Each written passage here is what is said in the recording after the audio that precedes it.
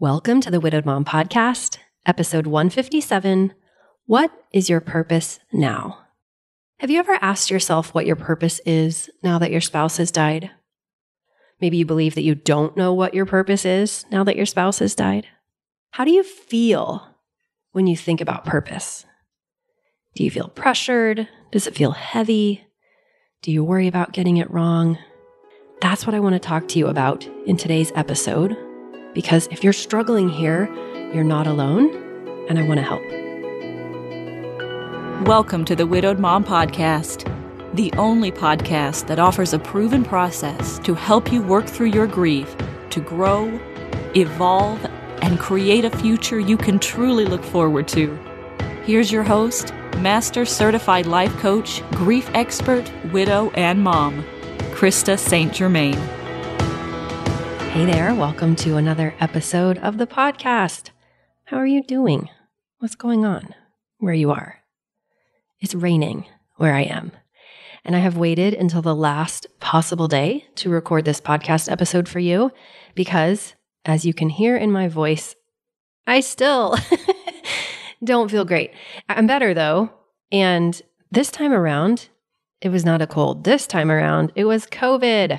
My daughter's graduation party happened. I know I mentioned that in the last podcast episode. Her high school graduation party, her high school graduation ceremony, all of that came and went, and it was lovely and amazing, except that I ended up with COVID, as did several members of my family, unfortunately. Just when you think you've protected yourself for 2+ years, wham, hello. But fortunately, everyone who got it had very mild cases so far, and my dad still has it. My stepmom just tested positive this morning, and it really wasn't what we were hoping for. And in addition to being quarantined on my birthday, which also was not my plan, we didn't get to go to the cabin. We were going to go to my dad's cabin in Colorado, but he got COVID. And of course, now my stepmom has it. And so we will have to reschedule that vacation later. So here I am, still at home, recording this podcast for you. And this one is one I know I can help you with. It comes up so much in coaching. And the reason I decided to do this episode was after doing a Ask Krista Anything coaching call, which if you've never been on, I want to invite you to. About once a month, I do free public Ask Krista Anything coaching calls. And if you aren't on my email list and you don't know anything about them, you can go to coachingwithkrista.com, scroll down to the bottom of the homepage, and then enter your email and name, and that will get you on my mailing list. So you'll start getting notified of special things that we do for my community. And then also you'll get helpful things in your inbox, including Widow Wednesday emails and such. But on this particular Ask Krista Anything call, a woman asked for coaching, and she was really surprised to learn that after her spouse died, she didn't know what she wanted. In fact, she said she didn't even know what her favorite color was. And that really surprised her. She didn't realize that she was kind of out of touch with what she wanted in life and what she preferred in life. But it didn't surprise me at all, primarily because I've coached a lot of people on this, and also because, think about it, women are socialized to put ourselves last. We are taught that selflessness is a badge of honor, right?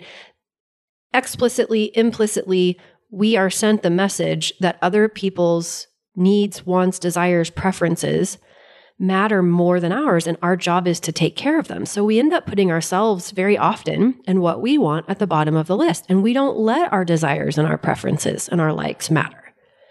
Instead, we give so much to others, and we're absolutely praised for this. So we're so accustomed to it that sometimes we confuse having and honoring our own preferences with selfishness, which is fascinating to me, but very logical given how we are socialized as women in this country. So it came as no surprise to me that this woman was disconnected from what she wanted and what she liked, because as women, we're praised for disconnecting and putting other people first. And inside of Mom Goes On, which is my coaching program, we cover this in way more depth, this concept of purpose. But I want to give you my basic philosophy and get you headed in the right direction. Because if you're struggling You just don't have to struggle as much in this area, okay? So, first, before I tell you my philosophy on purpose, I want to offer to you that purpose has nothing to do with your worth. Your worth is already established. Your worth is non-negotiable, right? And if you believe that, that will help you, because then you will stop trying to earn your worthiness by way of your purpose, by way of what you do. And a lot of us are doing this. I used to do this too. But really, there's no amount of doing that will prove us worthy, because we already are worthy, 100%. We just have to decide to believe that we are. So I want to encourage you to decide to believe that your worth is inherent, right? You would never decide, for instance, that, a cute little toddler is only worthy if it knows what its purpose is, right? You wouldn't be like, well, toddler, I don't know. Why are you on the planet? Tell me so that I can deem you worthy, right? It kind of sounds laughable when we think about it like that. But yet somewhere, as we were walking through life on this planet, somewhere we picked up the idea that purpose matters and that somehow it's related to our self-worth. I just want to offer that it isn't. Okay? So if we can decide a purpose has nothing to do with our worth and our worth is already established, that will make purpose so much easier. Because most of us have a very heavy or complicated experience of a purpose. We stress about it. We think it's something that we're lacking. And if we don't know what it is, we think it's a problem and we need to find it. But what I believe is that purpose is just another way of describing how we choose to spend our time and energy. That's it. It's just a way to describe how we choose to spend our time and energy. And how we choose to spend our time and energy can evolve and iterate many times throughout our lives without us having ever been wrong about our purpose. So we want to give ourselves permission to lighten up a little bit and not put so much pressure on ourselves, not worry that we're making right or wrong decisions about our purpose, and let it evolve, let it change over time. We also want to remind ourselves that even if we declare a purpose, it still won't take away the emotional experience of being human. It won't take away our grief. It won't be the end of our anxiety. But of course, our human brain keeps looking for the easy button, for the escape hatch, right? It keeps looking for a way for life to not be hard, for life to be easy. But this isn't the way of life. This isn't what it's like to be a human on our planet. So we also want to give up the idea that the grass will be greener if we believe we know what our purpose is, that somehow life will be better. It won't, right? And that's okay. So if purpose has nothing to do with your self-worth, and it doesn't need to be a heavy and stressful experience, and having one won't take away the emotional experience of being human, then what? Then purpose can be fun. Purpose doesn't have to be so overwhelming. So here's how I think about purpose. And I think I learned this primarily from Brooke Castillo. It's funny. I have so many teachers and I can't remember sometimes who I learned what from. But I like the idea that purpose can be separated out into big P purpose, as in capital letter P purpose, big P purpose, and little p purpose, as in lowercase letter p purpose. All right, big P purpose, little p purpose. And when we're thinking about our big P purpose, capital P purpose, I believe, and I want to offer to you, that really our big P purpose, like the purpose of all purposes, is just to be a human on the planet. That's it. It's just to exist. Just to have the experience of what it's like to live this human life on this planet. And the good news is that we're all already doing that. We're all already living this human life on the planet Earth. So, if that's true, which I think it is because you're listening to this podcast, that means we can just stop worrying about our big P purpose because we're already living it. We're doing it. We don't have to earn anything, prove anything. We're just having a human experience. So that's the big P purpose. We can check that box. We're doing it. Little p purpose is a choice. Purpose isn't something we need to know before we take action. Purpose is something we figure out because we take action. I'm going to say that again. Purpose isn't something we need to know before we take action. Purpose is something we figure out because we take action. We learn by doing. I did another episode that has some overlapping themes called Imperfect Action Until, episode 116. So if this is interesting to you, I would go back and listen to that one because a lot of it relates. But if we adopt the philosophy of learning by doing, life gets a lot easier. We can make progress faster. And when I used to work in the corporate world, we had a philosophy in continuous improvement, which is not unique to manufacturing companies, of plan, do, check, act, or adjust. PDCA, plan, do, check, I like adjust. Plan, do, check, adjust. And the idea is that it's not all about the plan. We can plan until the cows come home, and we don't learn anything through the process of planning. We only learn when we do. And so it seems like the point of, creating something or living life is to plan it all out and follow the plan. But really, it's kind of a recipe for perfectionism, frustration, and a lot of hard lessons learned. And I used to fall into this, and I still do. I have to coach myself on it. I still notice myself wanting to overplan and wanting to overperfect instead of just trying it and see what happens, right? And I want to give you an example of the importance of this in real life. And then I want you to think about how you can take this concept of plan, do, check, adjust and apply it to your purpose, apply it to this next chapter of life. When I used to work for Bombardier Learjet, all of the planes that we built were made of metal. And then we decided to try a composite plane, a composite business jet. Completely different in so many ways, right? It's not that composite hadn't been done before. Of course it had, but we had never done it. And long story short, we lost a ton of money and that plane never made it to market.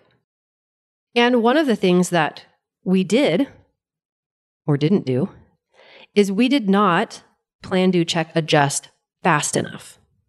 We spent way too much time planning and not enough time doing and checking and adjusting. And this is a really easy trap to fall into in engineering specifically. So composite materials had some experience kind of figuring that out, made a plan, and then the company decided to build that composite material in a plant in Mexico at about sea level. Well, guess what we didn't do? We didn't do a whole lot of doing and checking about what it was like to build composite at sea level, right? So there's a whole bunch of data that wasn't available to people because they had never actually built composite material at sea level. So the most beautiful plan, the most beautiful manufacturing facilities and tools and the most amazing, best laid plans, right? Didn't work as well as we thought when we actually tried it out. But by then, so much money had been spent. And this was by no means the only reason that program ended up going under and we lost millions and millions and millions of dollars. But this is the trap of it. This is the importance of allowing ourselves to learn by doing. We would have never known these lessons about building composite material at sea level until we actually did it. And what I want you to do is to consider how you could take this information and apply it to your next chapter of life. You aren't supposed to know. You've never done it before. There is no amount of planning that will give you the same data that you will get from doing. So instead of telling yourself that you have to know what your next chapter of life is going to look like. And you have to be really clear on your purpose. Can you change your goal? And can you decide that all you have to do is to get out there and take imperfect action until you figure it out? You make a plan, you do it, you check to see what happened, and you adjust based on what you learned. You use your willingness to take action as your measure of success. It's not about planning. It's not even about the result you create. It's about giving yourself the gift of learning by doing. And then let that evolve, let that iterate over and over and over. Because different seasons of life might have different purposes for you. My little p purpose now may be very different than what I decide it will be in 5 years or 10 years or 20 years. Why wouldn't it be? Why wouldn't we give ourselves that permission to evolve and iterate as humans? So much better, so much less pressure. And along the way, expect that your brain is going to offer you the I don't know thought. Expect that I don't know is going to show up in your brain. Expect that when you say, what do I want my purpose to be? Your brain is going to say, I don't know. And this is why in Mom Goes On, I don't let my clients stop at I don't know. It's okay if we say it, but we got to recognize that it's a dream busting thought. I don't know. It's a dream killer, right? It will keep you stuck more than any other thought. And it will seem so benign, but it's not. It's poison to stop there. But it's very natural that our brain offers it to us because remember, primitive brain's way of keeping us safe is to stay in the cave, right? Confusion leads us to inaction. Inaction keeps us safe in the cave from the perspective of our primitive brain. So of course, I don't know is going to show up. Primitive brain just wants to seek pleasure, avoid pain, be efficient. So it's going to offer us, I don't know. It's going to keep us confused. It's okay. But then we don't stop there and we say, okay, what do I know? And we go back and we get curious. What do I know about what I enjoy? Thinking back through my life, when have I really been just lit up? When has time just passed? When have I felt like I was in a total zone? What interests me? What excites me? What gets me curious? And even if it's the tiniest little itty bitty teeny weeny spark of something, then we follow that spark and we try it and we see what happens, right? We do. We check, we adjust, and we learn by doing. And we don't put all this pressure on ourselves to know everything in advance. We don't buy into this myth that somehow having a purpose means that we're somehow more worthy. We don't get into the idea of good or bad, right or wrong ways to spend our time and energy. We just give ourselves permission to be humans on the planet who get to choose how we want to spend our time because it's our one precious life. All right? This can be the experience that we have of purpose. And if you struggle, even as you think about what I just offered you, struggling with purpose, you can always come back to values. Values are always available to us, right? Values are something that are not dependent upon future action. We can take action right now in this moment that aligns with what we value. So maybe you decide your purpose is to work with youth. And maybe that involves you going back to school, or maybe you end up, doing some volunteer work. You end up having to take action to be able to execute upon that purpose that you've chosen for yourself. That requires something in the future. But if your value is service, if your value is compassion, if your value is kindness or love, there's so many options. You can always take action in this moment that aligns with those values, and that will feel good to you, and it's available to you now. All right? Okay, let's stop taking this whole concept of purpose so serious. We've got enough stuff going on. We don't need to be stressed out about purpose. All right, your big P purpose, check. Living human on the planet, you're already doing it. Little P purpose, it's just a choice. And you're going to learn it, figure it out, because you give yourself permission to take action and learn by doing. All right? That's what I have for you this week. If you're not in Mom Goes On, get in there. What are you doing? Go apply. Okay. All right. Whatever you've got going on, I love you and you've got this. Take care and I'll see you next week. Bye-bye. If you like what you've been hearing on this podcast and want to create a future you can truly get excited about even after the loss of your spouse, I invite you to join my Mom Goes On coaching program. It's small group coaching just for widowed moms like you, where I'll help you figure out what's holding you back and give you the tools and support you need so you can move forward with confidence. Please don't settle for a new normal that's less than what you deserve. Go to coachingwithkrista.com and click Work With Me for details and next steps. I can't wait to meet you.